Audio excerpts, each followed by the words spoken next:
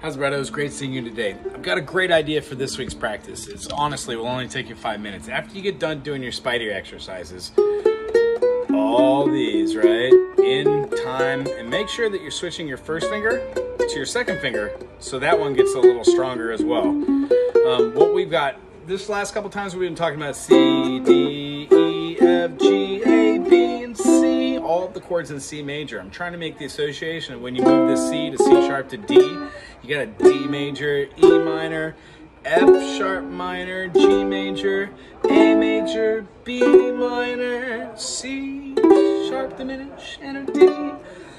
Where we're at right now, you're technically getting all this mumbo jumbo, all these words. I'm giving you a bunch of tools so you have them in your tool bag to be able to do music stuff. But the bottom line is I want you to have fun at this. And the way we have fun is doing a little bit more on the right hand rhythm. What we were working on this week was doing a 1, 2, 3, 4, and keeping that foot going and keeping that beat of 1, 2, 3, 4. While you keep this foot going, I want your hands to mimic. So if you did all of them with your foot, it would be quarter notes, right? But if you did like a 1 and 2 and 3 and 4 and 1 and 2, those would be our whole notes. If you played, let's say, a F major, the notes decay for the rest of the 3.5 beats. If we do it on the 1 and the 3, we have half notes. 1 and 2 and 3 and 4 and 1 and 2 and 3. If we do it on every downbeat, we then have quarters, right? You know as well as I do, if we do a down and a up, we take that quarter and we turn it into eighth notes. So down, up becomes eighth notes. Then here's where the fun comes. If you could double time what you're doing here, 1 and 2 and 1E and a 2E and a 1E and a 2E and a 1E and a 2E and a, that becomes your 16th notes. Now here's what I was trying to tell you in practice. It seems as if the tonal notes don't mean that much right now, but you really dig on the rhythm. So what we ought to try and do is influence your right hand to get a little groovier. I already taught you a couple of the calypso beats, a couple of the different rolls, a couple of the things that are standard for just the ook, like the down-up movements, and like swinging movements, the reggae, or the. So when we're using these rhythm sets, the idea is we don't have to use them just as alone. We could use them in combination. So if I get my rhythm 1, 2, 3 going, and I'm doing like a D minor to a C, like a 1 and 2 and 3 and 4 and 1 and 2 and 3 and 4.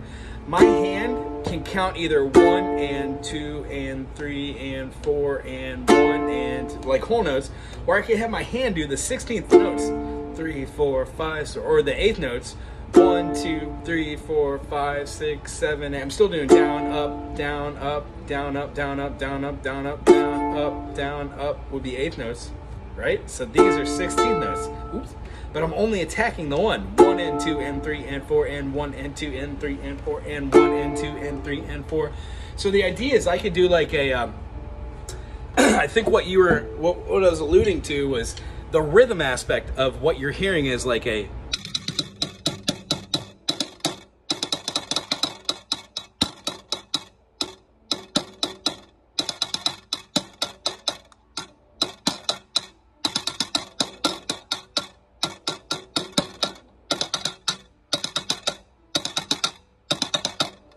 that's being doing with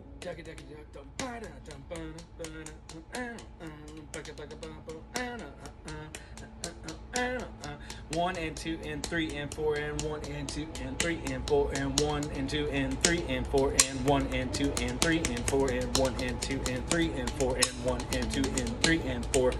So what I'm doing is I'm basically subdividing those beats with drumsticks. So the right hand rhythm, if I'm doing D to that,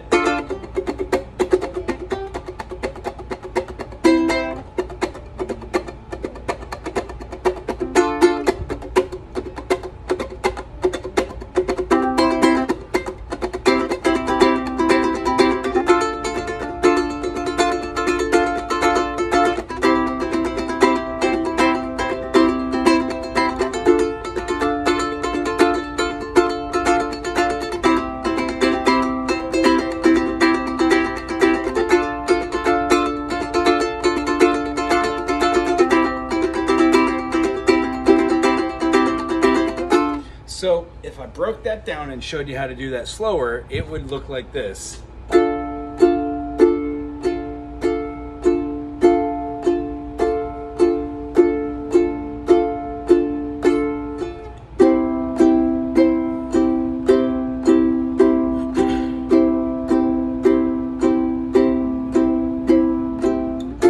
So that doesn't seem too hard, but when you speed up just a little bit,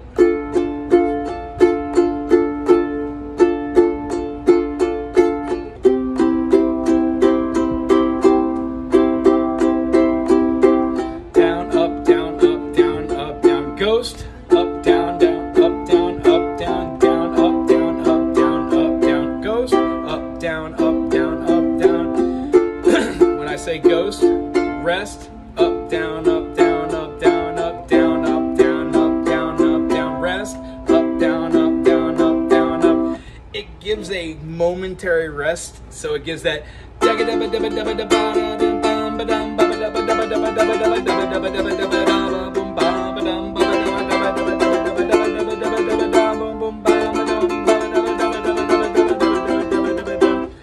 It alternates between back and the two.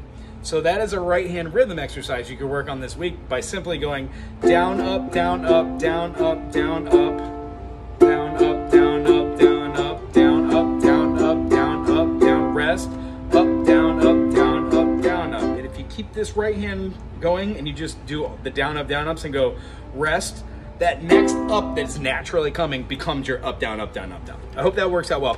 So next week, what I'd really like you to do is nail that D major and that B minor. Definitively know how to go from an A minor to a B minor, and how to go from a G major to a G major, C major, G major, C major, D major, C major, D major, C major, D minor, D minor, F, F, A, F, A, F, A, D minor, E minor, A minor, C, F sharp minor, F minor.